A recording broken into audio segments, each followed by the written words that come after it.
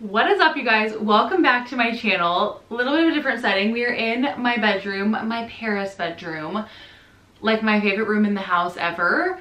Maybe at the end of this video I need to give you guys like a quick room tour. It's kind of messy right now because I just filmed a shopping haul for TikTok, but anyways, I digress.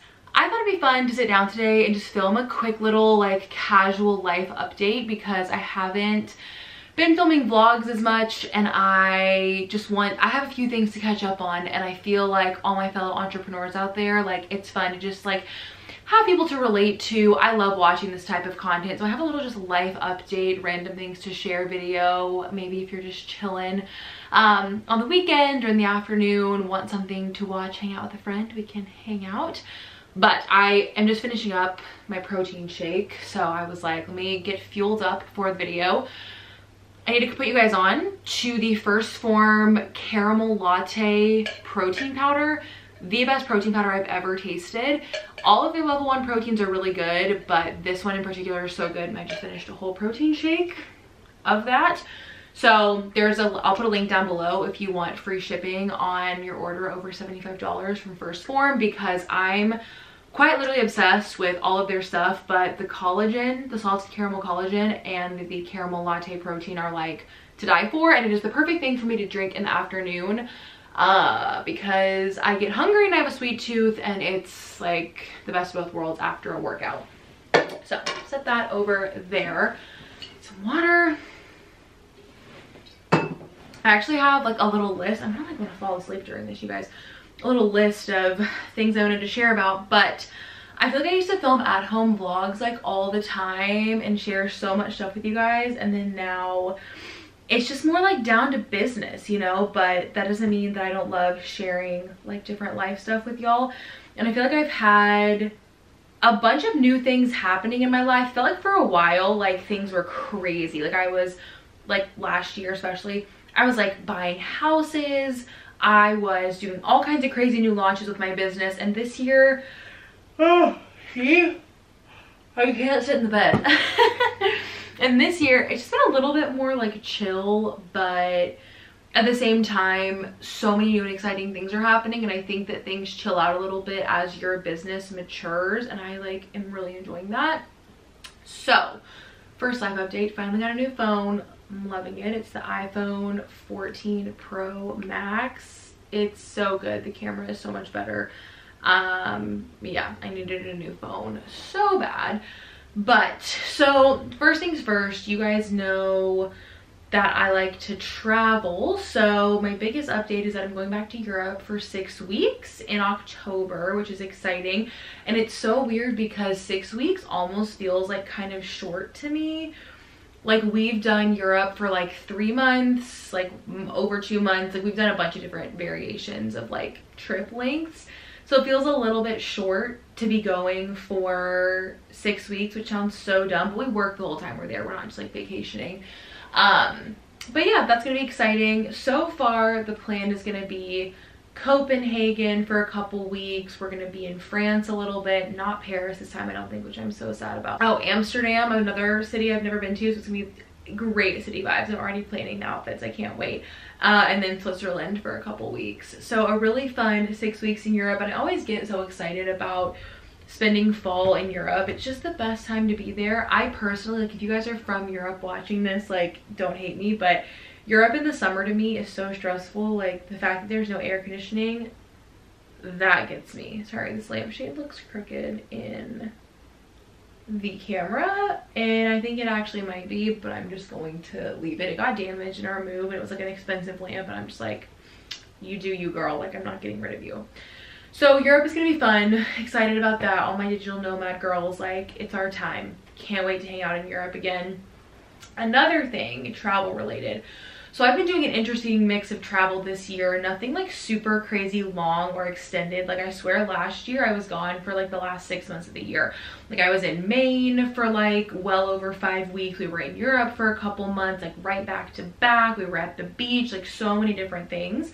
This year's been a little bit more like sporadic, but I did just go out west twice for a total of 3 weeks. So I was in Utah and Arizona with one of my best friends. That was so amazing. And then I was just in Idaho where were we? We were in Idaho, Wyoming, and Utah for a week, and I had such a good time. And this is where we're gonna get a little vulnerable because I have literally been suffering like ever since we've been home. And I think it's because I liked it like too much out there. Like I obviously love Wyoming. You guys, maybe you know, maybe you don't, but I lived out there for a summer in college. I was obsessed with it and didn't want to leave, like cried the whole airplane ride home that time. And then I just like, I've always been very grateful that I like live where I live, and I live really close to family, and because we travel so much, it's very valuable for us that we don't have to also travel to go see family. Like they're here and we have all kinds of freedom and they can watch our house and everything like that. But something like happened in me where I was like, I don't want to go home. And so without saying too much, because I don't really know what the plan's gonna be, I definitely think that I'm gonna be watching this video back. Probably not, I never watch my videos back, but I'm gonna maybe look back on this moment in like a year or less than a year hopefully, and we may live somewhere different. So I don't know what that's gonna be, what the timeline's gonna look like, and I'm not one of those people who likes to say things and make a big like fuss about it and then it not happen. But I'll leave it at that. I think that my like nomadic tendencies and my joy in visiting other places is finally leaching over into my desire, or like lack thereof, to like live where I live right now. So that's been very interesting to think about, and the fact that my business can go anywhere it makes it both easier and harder, right? Because I could pick up and go anywhere with my laptop and my phone. Like there's nothing holding me back, but at the same time, like that can introduce a sense of instability, I think. So dealing with that and trying to lean into like my adventurous side, especially because I don't have kids yet. So that's that, you know, we'll see where life takes us on that front. But travel wise, like for me, for the rest of the year, aside from Europe, like I'm going to the beach in a couple of weeks, which I'm so excited about. I love going to the beach and like working from there and just getting to go there whenever I want. It's so fun. We don't have a beach house. The beach that we like to go to is honestly so like bougie and expensive. So like we do not have a house there, but I definitely like visiting there as often as I can. And then where else are we going? We have our beach trip, we have Europe. We'll probably go to the beach again at the end of the year. We have a few things intermixed, just different things that we're doing, but I might throw a road trip in there at some point. Mainly just working, seeing friends, planning for some big things to come next year. Like I said, potentially move related.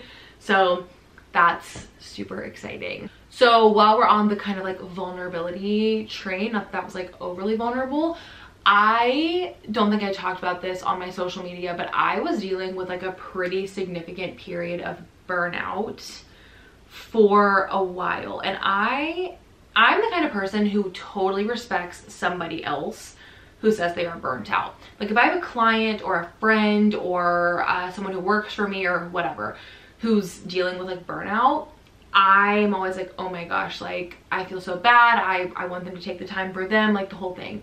When it's me, I'm like, it's not real. Like I'm not burnt out, like get over yourself, you're fine. And I think that like looking back on the last, honestly, like year, I'm recognizing now that everything I was doing in my business, like just going ham all the time, like selling, working with tons of clients, doing tons of projects, tons of traveling, all the things, I think that like that honestly was starting to get to me without me realizing it. And this is why I say like rest and recover before your like body and mind forces you to, because I think I was kind of getting to the point of like getting sat down on my ass by my own body and mind, and you know, just having that realization of like, girl, you have to take a little break. So without really saying it to anybody during the time it was kind of going on, I think I was dealing with a lot of burnout, just kind of low motivation. I have had my own struggles in the past with anxiety, with a little bit of depression, just different things where I have to just keep an eye on my own like mental health. And with all of that being said, I made some business decisions that were based around like the idea that I wanted to have some like recovery time. I wanted to get my mind right. I wanted to make sure that I still liked what I was doing. And I've very much come into a place where I feel so good and so motivated and full of life and like ready to adventure and do all kinds of fun stuff, you know, which is why I'm talking about like a potential move and traveling and all these things. But I've also had a lot of business success, like coming back into business, and I didn't ever fully step away, but I took a break from launch, and you guys might have noticed I didn't do like I didn't do a Q1 like launch of my signature program for coaching, because those programs, my Foundations of Online Coaching program, which is like my signature mentorship that I wrote the book for and everything. If you guys don't know about that, I have videos about that on my channel. You can message me if you're starting a business and you're curious. But that program like sells out and does really, really well, and I did not have the capacity to like deal with like the onboarding and the clients and everything, and I like to give 150% constantly. So I took a little break, and honestly I feel so freaking good about that decision, and I have been thriving ever since then. And I just went through my most recent launch, so I'm wrapping that up tomorrow. Actually, it'll have been a minute once this video comes out. The wait list for January will actually be live at that point. But that launch of my business mentorship has been so successful, like major sellout, like big success, and with so much ease and peace for me. And gosh, like that, oh my gosh, it's just the best feeling ever. It's a testament to like my marketing strategies, which I teach my clients, and that's so massive for me. Like if it's working for me, I'm going to teach it to you, and if it's not working in the real world, in the real industry, like we're not covering it. So the marketing's been great, the strategy's been good, I've just been at peace, so happy. So yeah, it's been a vibe, and that's been exciting. And I think that I've been able to see that success because I took a little break, took a little step back, and that was awesome. I think it also comes down to like working on projects that you're into, and I have not been forcing myself to do things in my business that haven't felt like aligned. I haven't been overworking myself, which I've had a major tendency to do in the past, and I just kind of recalibrated like my expectations of myself, and I'm still seeing such amazing output in my business while I get to be like peaceful and like happy and have a great social life and what I would call like a normal life, where I think for so long I was so caught in like my own little world of entrepreneurship that I almost couldn't like participate in like my friend groups normally and like all kinds of crazy stuff like that. So in the vein of like business success, I know I wanted to mention my launch. If you're joining me for this mentorship and you're watching this, I'm so excited. I cannot wait to change your life through business. It's gonna be so good. But I would love to have any of you guys watching this video who want to work with me in any capacity or get your hands on any of my like courses or guides or anything. I will make sure it's all linked down below, and you can always feel free to touch base with me on Instagram and be like, hey girl, X, Y, and Z are things I'm trying to achieve in my business or things I want to do. Direct me, you know, put me in the right direction, and I will absolutely do that. But a big achievement for me today, actually, so this week and today, has been hitting major like numbers, milestones on my social media. So I've talked a lot about how you do not need to have a massive audience on any platform to make a bunch of money on that platform. I made my first post like 3 years ago, I think, about making my first 6 figures in my business with less than like 700 or 800 followers on Instagram, and that was like my only platform at the time. So that's really crazy. And since then I've obviously grown, and it's been really great. But like in the end, like I'm not an influencer, I am a niche business owner. And with that being said, like it is not the expectation on my end that I'm gonna have audiences of like millions and millions of people. Now I do have some sense of virality when it comes to certain like YouTube videos that I've made that continue to perform extremely well like years and years down the line, and it's how the majority of people find me. If you guys have seen my like coaching certification videos, that's what I'm talking about. But with all that being said, like again, I don't expect to have the most massive audiences because I stay true to my niche. And although I do embody like the brand and I create expansion, especially on TikTok is like my biggest place where I just kind of allow myself to be the brand and I share personal stuff and lifestyle things. With that all being said, it's still really satisfying to hit like achievements and goals on social platforms. So for example, you get a lot of things unlocked for you on TikTok, a lot of features when you have 1,000 followers on TikTok. And when you imagine like 1,000 people not just watching your content but making the decision to like follow you and keep up with your content, that's a pretty big deal. So I had 1,000 followers on TikTok, which is like very hard earned, testing different strategies, getting to a place where I have an audience full of interested, relevant people. Not that people are irrelevant, but relevant people. It's like my ideal client base. So that's been so exciting.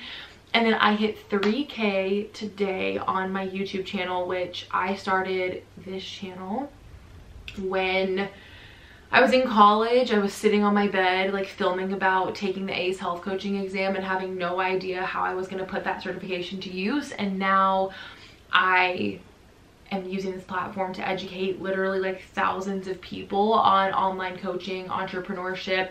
My podcast has been doing so well on YouTube. I just posted an episode this week about financial freedom that's literally gotten hundreds upon hundreds of views. So many of you guys are loving that content, and it's just been so fun to have this platform, and it's been so lucrative, and like it's been very success inducing for me. This is where so many people find me.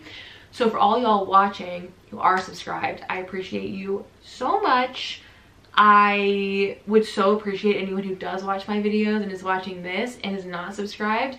If you hit subscribe, it really just supports me in that I'm shown that this is a viable platform to continue to use, and it doesn't really come at any cost to you. So stop for a second, hit subscribe if you haven't already. And yeah, and like this video, seriously, if you guys like this type of just update, chit-chatty type content, it was very tempting for me to just sit down, have my moment, chat to you guys like we're friends, because we are, of course, and kind of fill you in on where things are at for me. Other updates quickly are like, if you want to get on my wait list to work with me in 2024 or later this year, all my wait lists will be linked down below. So for my signature foundations program, if you want to work with me one-on-one, you can get into the elevated coach mentorship. I will be enrolling for that mentorship one more time this year. So check all that out down below. All my courses, all my guides, all that jazz is linked down below. But I appreciate you guys. Thank you so much for 3K, and for all your support. Subscribe if you're not already so we can grow the family. And I will see you guys in the next one. I literally need to like lay down and like take a nap. I'm very chill from our combo, bestie. But yes, love you the most, and I'll see you in the next one. Bye. Mwah.